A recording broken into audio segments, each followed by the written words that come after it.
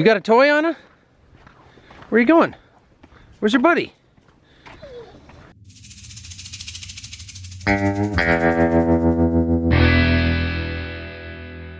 Thank you to AG1 for sponsoring today's video. It's a beautiful day in February in Minnesota. Unbelievable.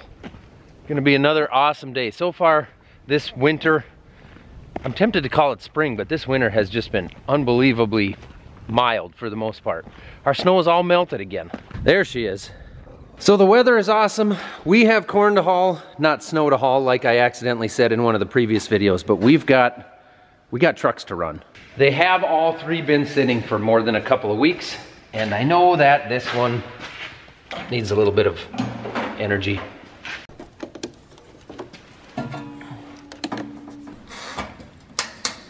And the other two are good. So I'm gonna fire one of these up, probably check the tires first, and then see. The yard is gonna be muddy. Just too nice out there for it not to be muddy. That's what I was worried about. That guy right there. That one probably needs a patch or a plug or something. Tires are good. Just gotta prop the, get the hood up now, check the oil. Right up against the door, so I don't want to scratch it. All good.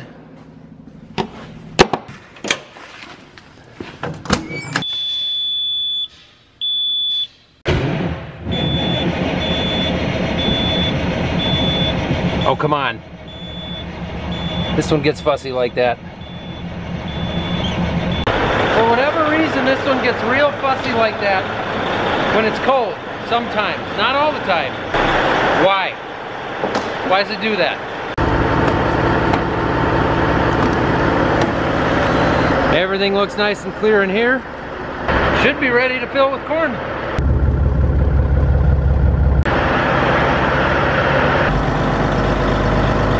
Now as muddy as it is, I hope we can get around in the yard with empty trucks. It's gonna just get muddier and muddier this week. Next week looks cold enough that it's gonna kind of stay frozen, but I don't know, it's weird. It's a weird winter. The east wind has really picked up, so that's gonna make it nice. It's gonna take all the bees' wings directly into the house, so that'll be nice. I'm gonna go a little bit scatterbrained on you here and jump to something else for a minute. That 8320 back there, the one we've been using for planter and grain cart, we are trading. So the dealer wants some pictures of that thing so they can get it listed. And since it's like 40 degrees out, I'm just gonna open this big door and let some light get in here and let this place air out. She was all cleaned up before we parked it here, but everything gets a little bit dusty in the dirt floor shop.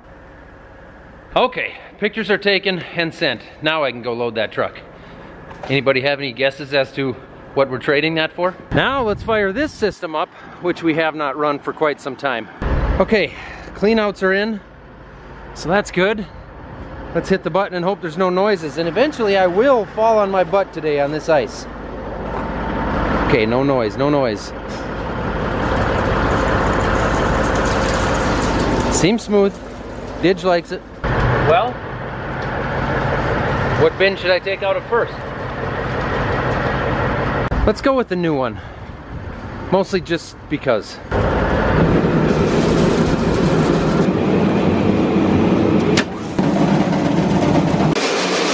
Go. I always make sure the leg is set to where it needs to go. That's why I only ran it for a few seconds. So that was a test. I was able to confirm that the distributor is not set to the correct spout. No big deal, it was just set to put a little bit more into the wet bin behind me here, which is full of dry corn anyway, so I put 10 bushels on top of it. No problem.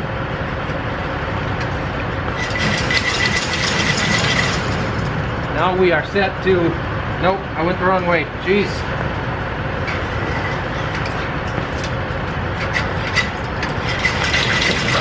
Now we're set to the driveway.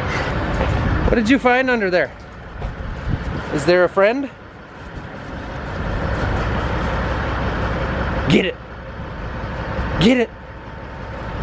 Okay, let's try it again. Leg is on. Conveyor.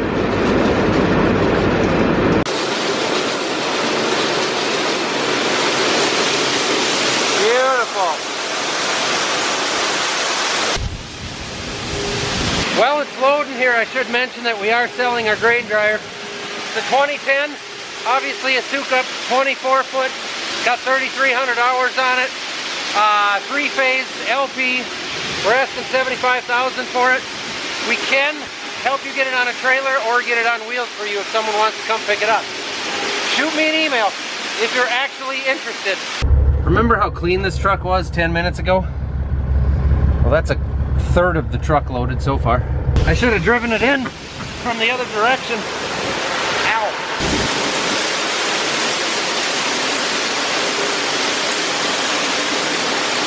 Okay, well, sounds good. Enjoy yourself. Okay, yeah, thanks, Jim. Bye. Lots of people asking how Jim is doing. Just talked to him. He's actually on vacation right now with the family. Why is it so blurry? What's going on? There we go. Anyway, Jim's on vacation. He's doing well. I know things are sore. He's slow moving yet, but he is recovering. He had more than just the initial surgery he was planning on. There were some complications, some stuff that went on. He had to have a couple of extra surgeries, but he is recovering now, so he's doing all right. Hopefully we'll see him out here this spring. My guts are starting to get a little bit hungry, so before I take off here, I'm gonna go grab some AG1. It might be a beautiful day here, all things considered, but it's still that time of the year where the temperatures fluctuate up and down. It's still cold weather season. It gets a little bit more difficult to maintain your health sometimes. Luckily, AG1 supports your mental and your physical health by supporting your whole body through foundational nutrition. So it supports everything. It really raises your baseline health up and just makes you feel better, both, like I say, physically and mentally. And it's a scientifically driven approach, I guess you could say, which is way above my head. I've been drinking this stuff now for probably a year and a half, and I think it gives me better mental clarity, and I think it helps me recover from my workouts faster. Plus, it supports my immune system and my gut health, and it tastes good. So all you gotta do is mix 1 scoop or a travel pack with 8 ounces of water on the go. If you're interested at all in trying it for yourself, all you gotta do is go to drinkag1.com/millennialfarmer, and you're gonna get a free welcome kit, which includes a canister, a shaker, a free year's supply of vitamin D3 and K2, plus 5 extra travel packs of AG1. So you can't go wrong. drinkag1.com/millennialfarmer. There is a link below. Thank you to AG1 for sponsoring today's video.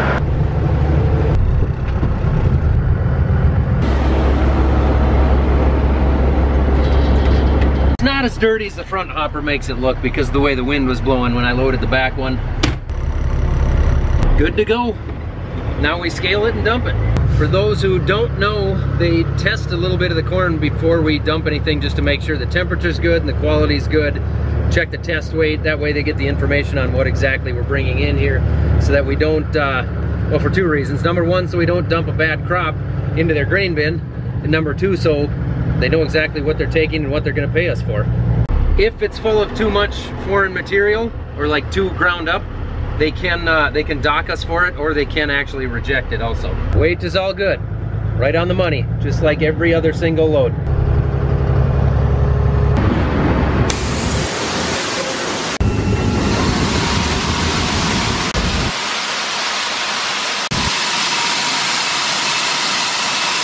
That bin is still not completely clear in the center, so the corn is a little bit dirtier than it will be in a few more loads. But it's good, cold corn, so that's good. It looks good. Having a dump, leaving a dump, we're not taking one. Dropping, releasing a load, dropping a load, we better just stick with unloading corn.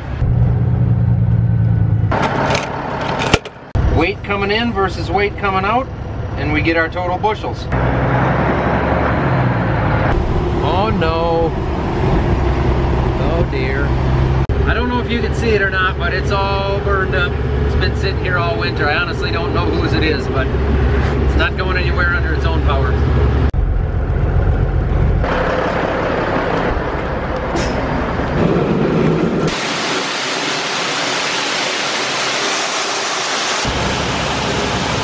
10 minutes to load out of that one bin, so I think that's pretty good. That wasn't wide open either. I think we needed to change a pulley or something on the grain pump, and then I think we can speed that up. I think we can get that down a little bit quicker on that new bin. But for now, I'm gonna park this inside. I'm just gonna make the one run today, and I'm going to swap a truck and trailer and hopefully fill another one. It's that time of year where I'm alone most of the time, so things just go a little bit slower. But we got a trailer with a little bit of damage to it I want fixed, and then we got a truck that needs a couple things fixed also, but obviously, or not obviously, but of course they're not connected to one another. So I want to take that trailer and put it on that truck back there, and take this truck and put it on the other trailer behind this one. So this one's had the charger on it most of the day. It should fire right up. Like I always say though, I've been wrong before.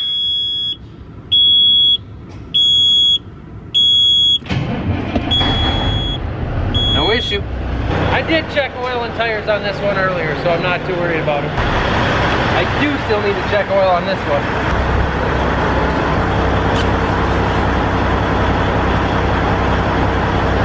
We need some washer fluid, but the oil is good.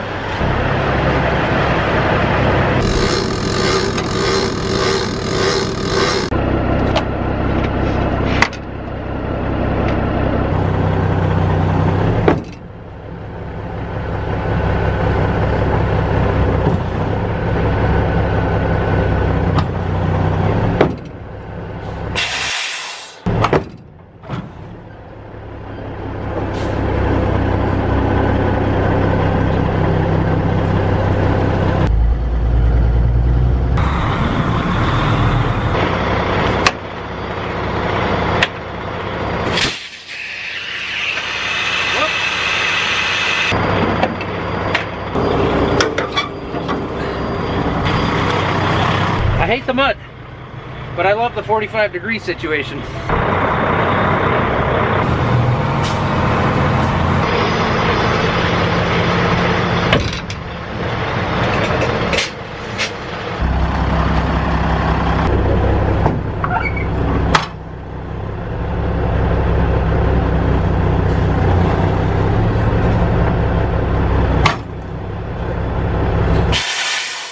Man, it seems like it takes forever to do that with just one person. You know, earlier I climbed up the truck and looked in to make sure they were empty because I forgot I had these.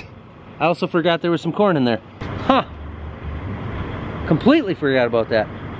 I do know it's dry corn, so that's good. We're good there.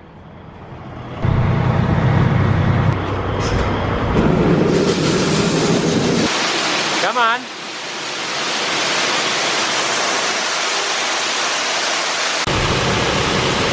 Hauling corn can be a little bit monotonous and boring.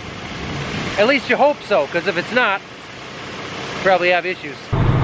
2 more loaded for tomorrow.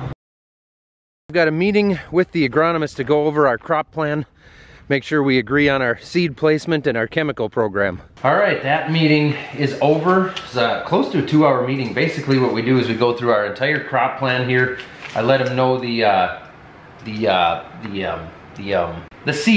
seed that we're using. We break that down, put it on the best fields to match the soil type. We talk about a fertilizer plan, what we're using for fertilizer, everything you can imagine as far as just organizing what field is supposed to get what and what the best way is to efficiently use all of our inputs in the best way. One of the things we talked about was this Inhabit P from FBN. It's a Farmer's First product. I'm actually gonna look at using this as a replacement to our starter fertilizer, which we haven't used any starter fertilizer for quite a while because we didn't see a super consistent good return on it. But this year, the new planter we have coming is going to have the new exact shot system on it. And so we're looking at what acres should get starter fertilizer and how to kind of balance like a normal 1034-0 with this Inhabit P product. There's always a lot of different stuff that comes out, new things that hit the market, and you gotta try to figure out what's worth it, what's not, you know, what new technology works and what's just another new sales pitch. And just a mention on FBN, obviously I'm not a livestock guy. We haven't had livestock since I was 10 years old, and that was right here where I stand. Not this building, obviously, but in this location, we had cattle and hogs. But FBN is into livestock. They're doing some cool stuff now, it sounds like, with their Profectus feed. It's balanced differently as far as the amino acids and the energy. Supposedly they're finding some really good efficiency that's leading to some big returns. So check out FBN if you're a livestock farmer out there. Check into their Profectus feeds. They've been a big supporter of what I do here with Millennial Farmer for a long time. Well, I think that's it. I think I'm done with the camera for today. I'm not done doing things. I'm just done with the camera for today. So stick around. In one of my next videos, I'm gonna try that side draw in that new bin. All right, thank you guys very much for watching. I appreciate it. Remember to keep it between the rows and don't let the cyst nematodes bite. Nematodes are a pest that attacks soybeans from below the ground. It's a farmer joke.